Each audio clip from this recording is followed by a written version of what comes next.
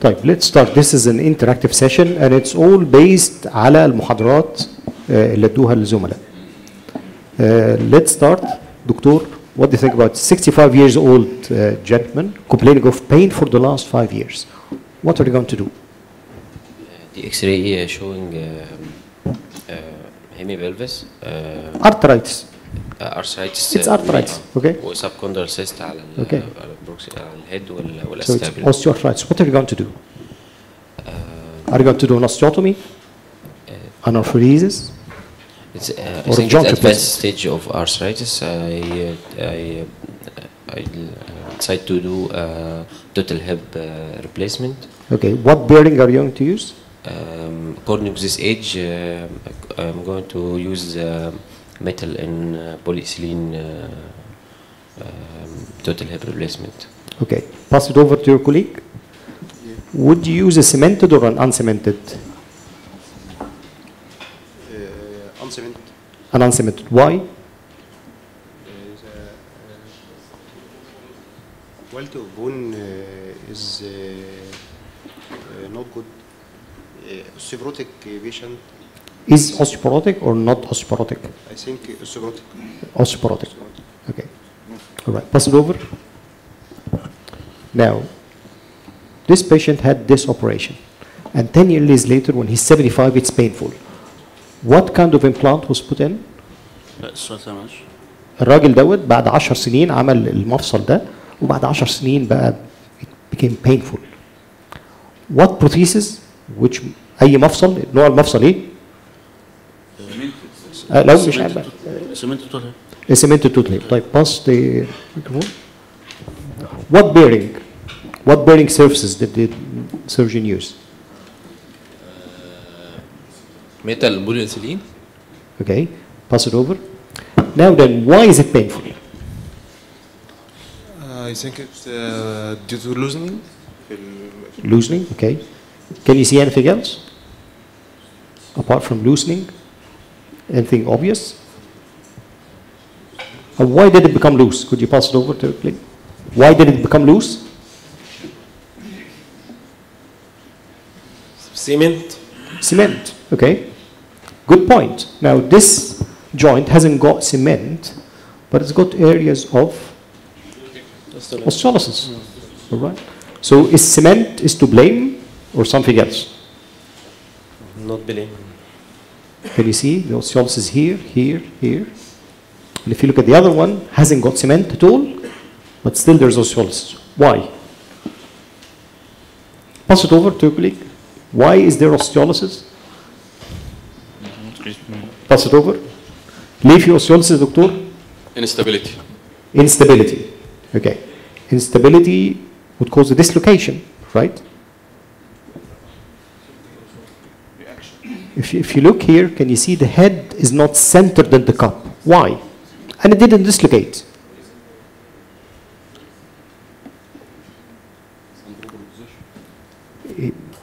I'm sure it was in a better position, in a good position when it was implanted 10 years ago. But you see the head is not centered. هو المفروض الهيد نفس مقاس الكب. The inside diameter of the cup, the same diameter of the head. But why is it eccentric? Smaller size? يعني ما احنا بنقول الهيد مقاس internal diameter of the cup. For polyethylene wear. Okay. And what will the polyethylene do? Where particles, and the work particles will lead to osteolysis. So this is an example of a mechanical joint. It's the ball and socket, and you see what happened, rust. These joints do not rust, they produce polyethylene, and the polyethylene wear particles are very small, and it will be engulfed by macrophages, and cytokines will be released, and this will lead to activation of the osteoblasts and osteolysis. So how does wear occur? And why does it occur? If you look at the head, it seems to be very smooth, but under the microscope or the electron microscope, you'll find asperities. في ارتفاعات ومنخفضات ومنها حاجات حادة. And this keeps on scratching the polyethylene and shed the polyethylene particles that you've seen. And now you see after the wear, the cup is larger, and that's exactly what happened. If you look in this X-ray again, it has worn out this part of the polyethylene and led to particles that led to osteolysis. Okay, so you got that point. So where's the weakest link? الحلقة أضعف حلقة the polyethylene. All right, that's why we're thinking of other alternatives. As you know, the coefficient of friction, as my colleague explained to you, is the wear is the force multiplied by the coefficient of friction. The metal polyethylene is a very low coefficient of friction, and Charlie called it a low friction arthroplasty, but it's actually just a low friction torque arthroplasty. And it happens because of abrasion, adhesion, or a third body wear or fatigue of the polyethylene. Now, if you look there, these are asperities. If you look under the microscope and they rub against each other, they will abrade each other and cause abrasive wear. If you look at the ceramic, they've got surface pits, and these surface pits, when they rub against the bearing surfaces, again, could produce wear. As far as the force is concerned, and my colleague stressed in his biomechanics lecture, the stresses could be up to 5 times the body weight. يعني لو وزنه 80 كيلو وهو بيطلع أو بينزل السلم هيكون حاطط تقريبا 400 كيلو ضغط على مفصل الفخذ. Going back to lubrication, so where you need a low coefficient of friction, a low force, and lubrication. So how does it happen? A fluid film lubrication that occurs with movement, or a boundary lubrication because of the lubricine particles, molecules in the synovial fluid, and these will cause a boundary lubrication. Or it could be mixed. In the large head and the large head joints, the majority is fluid film lubrication, and the small head joints like the 28 millimeter head, the majority is boundary lubrication. So this is to explain, can you see the lubricine or the lining the asperities of the surface?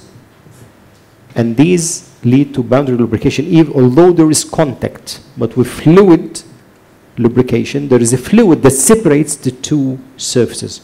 وهو ده اللي موجود في زيت العربية. زيت العربية بيكون فيه زيت هيخش ما بين السيرفيسز عشان يعمل lubrication ويسيبريت التو metal surfaces. وبيكون في كمان مواد اضافيه بتترسب على الميتال عشان اول ما تدور العربيه it needs boundary lubrication، فالاحتكاك هيكون قليل لغايه ما ترمبه الزيت تضخ الزيت between its surfaces and lead to fluid film lubrication. So it's all mechanics and biomechanics. These are the ultra high molecular weight polyethylene particles that lead to the osteolysis. Now, how we can improve then the ultra high molecular weight polyethylene? Doctor, what do you think of this picture on the right? This is a cut section of a cup that was left on the shelf for a long time ago. And what happened? Oxidation. And oxidation leads to accelerated wear. And these things were not discovered when the low friction arthroplasty evolved at first. They were discovered later on. So how are we going to improve on that? الأكسجين والأشعة أدت إلى oxidation. So how can we avoid that? Deoxidation. خلاص هي لو حصل لها oxidation خلاص باظت. فمش هينفع احطها واشيل منها الاكسجين. هو الحقها قبل ما يحصل oxidation. حسن التخزين. التخزين؟ طب وقبل التخزين نقدر نعمل حاجة؟ النيلينج. قبل الانيلينج مش نسترايز in inert gas او in vacuum. وبعدين التطوير اللي عليها هو الكروس لينكينج. So how does cross linking happen؟ تحصل ازاي؟ radiation وبعدين طب ما radiation هيحصل free radicals. What do you do after radiation? You give a high dose of radiation, so what you do afterwards? Right. You either anneal it or melt it. يا إما تسخنه لدرجة أقل من درجة الانصهار أو تعمل له melting يعني تعمل له انصهار وترجع تجمده تاني. And the most up to date is to use vitamin E. And this leads to improved wear rates and long-term longevity. And it allows you to lose a large head, because if you lose a large head in ultra high molecular polyethylene, what's going to happen? Conventional polyethylene هيحصل ايه؟ هيزيد الفوليومتريك وير وهيزيد اللينير وير. But with the cross-link polyethylene, does that not happen? But what's the disadvantage? There is decreased fatigue strength and fracture toughness. So هي حاجة قصاد حاجة. There is a risk and a benefit. But the benefit here in the cross-link polyethylene outweighs the risk. Now then, Doctor, what's the operation that was done? Resurfacing. Okay, and what's the interface, the bearing surface? Metal or metal. Okay, Doctor. What happened there? ايوه دكتور خطاب حصل ايه؟ فين؟ حصل فراكشر فين؟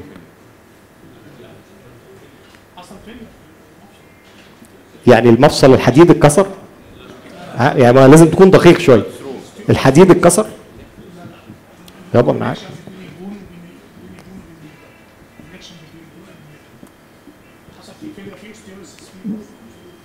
Osteolysis, okay. Does osteolysis happen with metal or metal? Is it common? But why did it break? Small size of the stem. Small size of the stem. Not the stem, but you're getting closer. Small size of Small size the of neck. the head. Neck. Yeah. So in females, it's contraindicated, right? They don't use it now. Not only because they have a child, but because they've got smaller necks, and smaller necks that predisposed to a fracture. What else? Predisposed to fracture. If you notch the neck during insertion, it will predispose to fracture. So it is very sensitive to the technique is very sensitive. Okay. So if you do one, you have to do twice. So what are the advantages of metal on metal?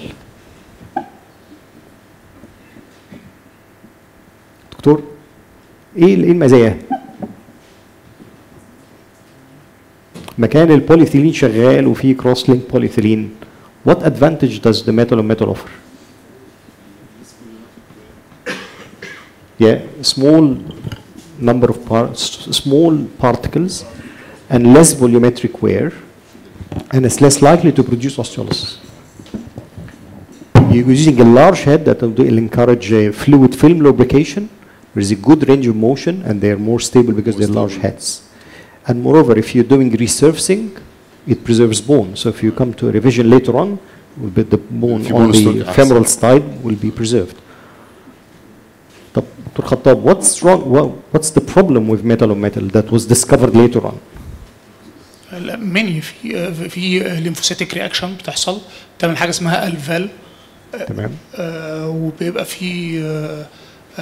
في immune reaction برضه بيتكون جرانيلوما بعد فتره، وبرضه بيبقى في توكسيسيتي، وبيبقى في الايونز ممكن تبقى ماشيه في البلد وبتعمل القصه ديت يعني. Okay. So as my colleague Dr. Mohammed Abu Saud described, when it starts off it's got lots of asperities، وده بيحصل عمليه بيلين الموتور بتاع العربيه، برضه المفصل بيتلين، and during the first year these asperities rub into each other and remove each other and it becomes smoother.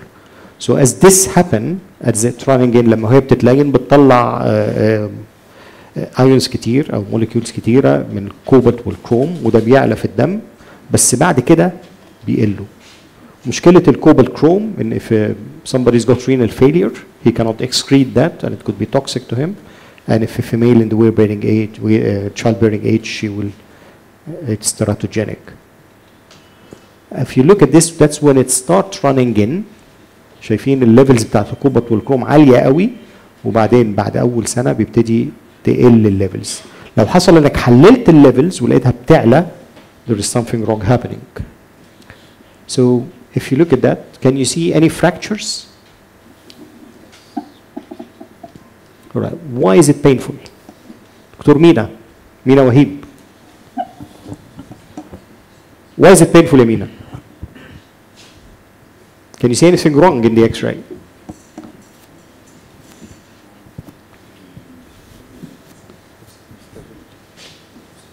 في كسر زي الحالة اللي قبليها؟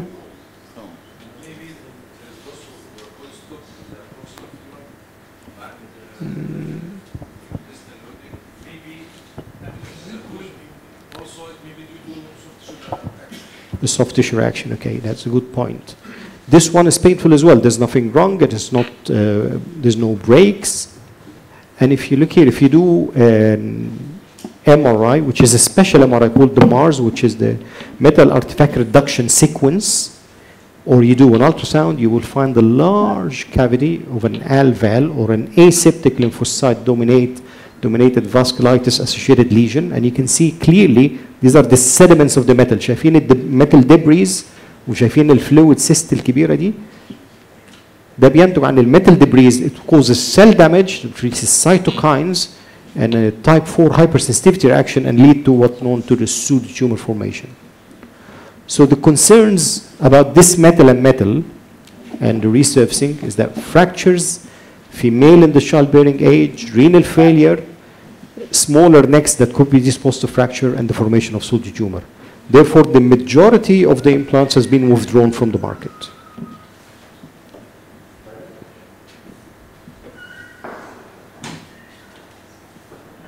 سامعين اللي بيحصل؟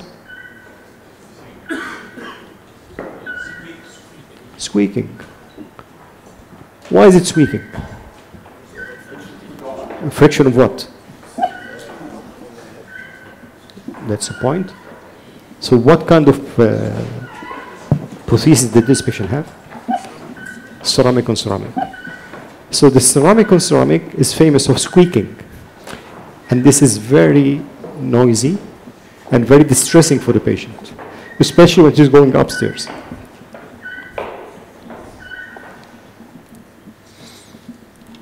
Now this is ceramic on ceramic, and what happened? A fracture. So you can see the problems evolving, squeaking, fractures. Now then, Doctor, what is the bearing surface on the left side? On the left side. What is the bearing surface here? Metal and polyethylene. And what is it on the other side?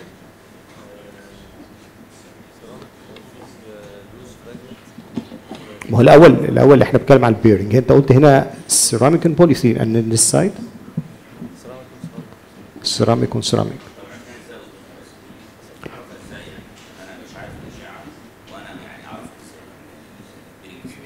بص أول حاجة في الدول المتقدمة بتلاقي النوتس بتاعت العيان، بتلاقي النوتس لو بصيت هنا حضرتك هتلاقي انك شايف الخروم اللي هي في الكب، فغالبا ده مش سيراميك لاينر، ده غالبا بوليثيلين لاينر. وشايف الهيد موست بروبلي يس. اوكي لا تمام. لو شايف هنا ايه ده، نص كوره مكسوره، ممكن تكون ميتال، ممكن تكون ميتال وتشق كده نصين، صعب جدا. طيب فهي سيراميك. طيب why does ceramic break؟ ليه بيتكسر؟ طب الازاز لو ازازه وقعت منك كده ليه بتتكسر؟ brittle. Okay, so and why does it, any other reasons why does the ceramic break؟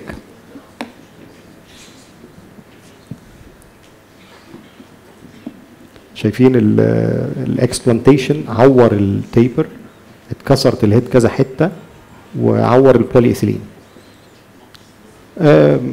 not sensitivity, but micro cracks do form in the ceramic in the first and second and third generations, and they propagate, and as the crack propagate it leads to a fracture.